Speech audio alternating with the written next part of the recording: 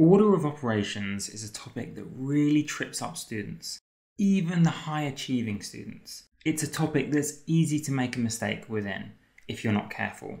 So I want to give you an approach that you can use no matter how hard the question looks. And I haven't started off easy. There's going to be 3 questions we're going to cover in this video, and even the first one is fairly tricky, the one you can see at the top on screen. As with any question you see today, feel free to pause the video and try the question yourself before you see my explanation. So what's this approach that we're going to do to answer these questions? Well, let's take a look at the question we're dealing with. What is the value of 5 times 2 cubed minus 2 times 3 plus 1 in brackets squared? There are so many options of where we could start. Do we do 5 times 2 equals 10, for example? Well, as I've written at the bottom, we don't just start at the front and work forwards. That's what a lot of students would do. They'd do 5 times 2 is 10, and then maybe they would do 10 cubed. That's a mistake. So what order should we use? And let's clear up any confusion we have. I obviously didn't invent this, but we're going to follow Pemdas, with each letter standing for a different operation that we do to the sum. By the way, an operation is something like add, divide, times, power, etc. That's why we call it the order of operations that you're going to do something in. Starts off with parentheses, P for parentheses, which means brackets. Now, many of you have also heard of BODMAS, and it's the exact same thing that ends up with the exact same result. Pemdas tends to be more American, BODMAS more European and Asian. And you may even have been taught a different acronym. It all ends up at the same result.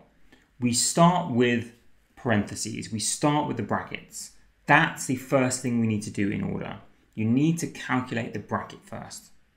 Once you've calculated any sum involving a bracket, we then move on to the exponents. In BODMAS, that's the order, the power. An exponent is like squared or cubed, for example. Then we move on to multiplication anytime you see a times, then division, then addition, then subtraction. Now, some of you astute students are going to put your hand up and say, but if the other acronym is BODMAS, doesn't that mean the division comes before the multiplication? Well, the honest truth is when you're looking at multiplication / division, it actually doesn't matter the order between those two. Same thing with addition and subtraction. The last two, it doesn't matter the order. It's just the overall structure you need to follow.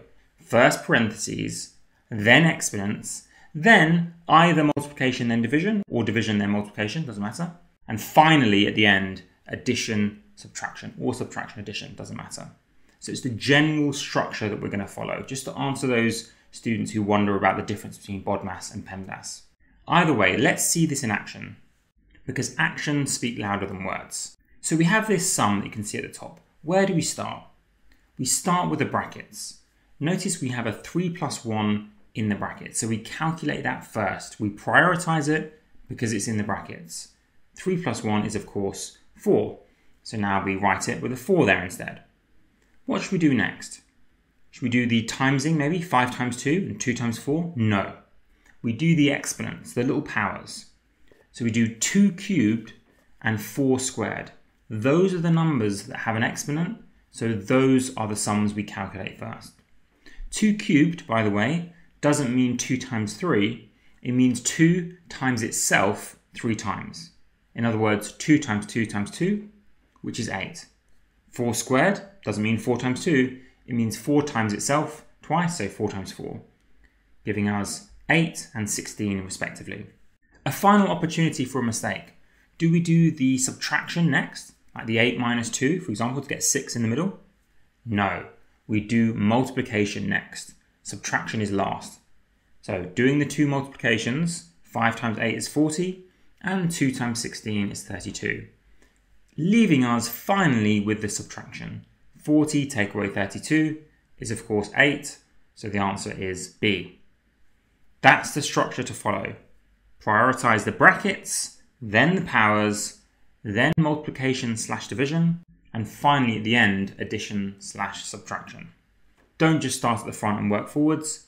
Prioritize the sums you're going to do, because that's the only way to get the answer correct. Okay, let's move on to a more interesting example. Here we go. What is the value of negative 4 times 6 divided by 2 plus 5 minus 2 in brackets 4 minus 1? Do you want to try this one yourself? Or if you're still feeling not confident, you can watch me do it and you could try the final one on your own. First things first, we memorize PEMDAS so we know that parentheses or brackets comes first. The only thing in a bracket here is 4 minus 1, which is 3. Next, we do exponents, but there aren't any, so we move on to multiplication. Now here's where I want to quickly point something out. Many of you might be saying, well, do I do 6 divided by 2 first or the negative 4 times 6? As I said earlier, the multiplication and division are basically the same, so it doesn't actually matter, you get the same result. For example, we're going to start with multiplication here just to demonstrate. Negative 4 times 6 is negative 24, and then we divide by 2, so you get negative 12. But if we'd done the division first, 6 divided by 2 is 3, 3 times negative 4 is negative 12. You end up with the same result. So it really doesn't matter, so you might as well follow the PEMDAS structure, doing multiplication first. So doing that, negative 4 times 6 is, as I've said, negative 12. And look at the multiplication at the end. We have negative 2 times 3, which is negative 6. So we've done 2 multiplications. Time for division. Negative 24 divided by 2 is negative 12, as we talked about. Now at this stage, there's an interesting opportunity to make a mistake, and I do want to point it out. Some people would look at the 12 and the 5 and then add them to get 17. And then they apply the minus to it and say, oh, that's negative 17. That's not how it works, because we don't have 12 and 5. We have negative 12 and 5. So don't ever forget that negative in the front. You can't just ignore it. We can't just ignore the negative at the front and say, oh, it's 12 plus 5, 17 with a negative. No, it's negative 12 plus 5, which gets a very different answer. It gets negative 7. And then we also take away 6. Negative 7 take away 6 is negative 13. So answer C. Did you get that same result? Well, regardless, we're going to have one final difficult example to test out PEMDAS. That's the order we're going to stick to. That's the order we're going to do. Parentheses, brackets, exponents, multiplication, division, addition, subtraction. Now you need to memorize that and see if you can come up with it yourself without seeing it on screen. Pause the video and have a go at the question you can see on screen. It's really difficult. Okay, let's do it. Here's the Pemdas acronym. And so we're going to start with the brackets. Notice on the right, there are 2 sets of brackets. There's an overall square bracket and there's an inner bracket. Always do the inner bracket first. So that's negative 2, take away 3. That's negative 5. That's the only thing we did. We focused on the inner brackets first. That's actually quite an important point. Maybe I should have said at the start, but if there's 2 sets of brackets, like one within another, always start with the innermost brackets. Time to move on to the exponents, because there's no more brackets that we can calculate, because the inner brackets are negative 2 and negative 5. There's nothing to calculate. We've got to move on to the exponents. So we have negative 2 squared, and we have negative 5 squared. Notice another important opportunity to make a mistake. On the left, you see we have negative 2 squared, but there's a negative outside the bracket. Some people would multiply first, cancel out the negatives, and just call it 2 squared. Why is that wrong? Because we do exponents before multiplication. So we're going to do the negative 2 squared before we multiply it by the negative on the outside. What is negative 2 squared? Well, negative 2 times itself is positive 4. So positive 4, but with the negative on the outside becomes negative 4. Same thing on the right. Negative 5 squared is negative 5 times itself, which gets you positive 25. Now that we've done the exponents, it's time to move on to multiplication. So 10 times 25 is 250, giving us negative 9, take away 4, take away 250. You might want to try this yourself, or of course you can use a calculator if you're doing the GRE, but either way we go quite deep into the negatives, all the way down to negative 263. And I hope this video is giving you a clear structure on how to tackle these difficult order of operations questions. We follow PEMDAS and we do it in that exact order. Don't get distracted by multiplications if you haven't yet done the exponents.